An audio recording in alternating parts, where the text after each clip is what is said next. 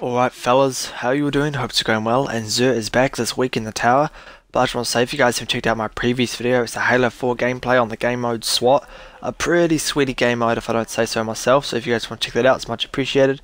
I also discuss a bit of Fallout news. If you guys want to check the video out, it'd be much appreciated.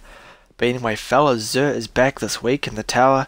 So, is this the same place he was last week? Who knows, but he's just kind of near where the speaker is at the back here. So if you guys want to check him out, be sure to do that. And let's have a look what he's got this week. You should check out my hunt of his sick cloak. Look at that wolf on the back. That is sick. But anyway, let's have a look what Xur has this week. Please have some good shit, Xur, please. What have we got here? The Armentarium. Oh yeah. Younger Kama's Spine. Already got that. What else we got? Stratfire Protocol. Pretty good. Not the best, but some pretty good perks for PvE. Patience and Time. That's a good sniper. Does arc. Exotic Shard. And exotic chest engrams. I bet you guys want to get those purify robes for the Warlock. And some heavy ammo synths, some telemetries, and some, so not ghosts, some sparrow stuff. But fellas, that's kind of all Xur had this week. Nothing really too good.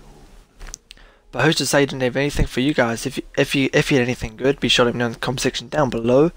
But as always fellas, thank you for watching. It is greatly appreciated. It's a quick video this morning showing you guys what Xur has this week. Stay safe, stay tuned, and I'll see you fellas on the next one.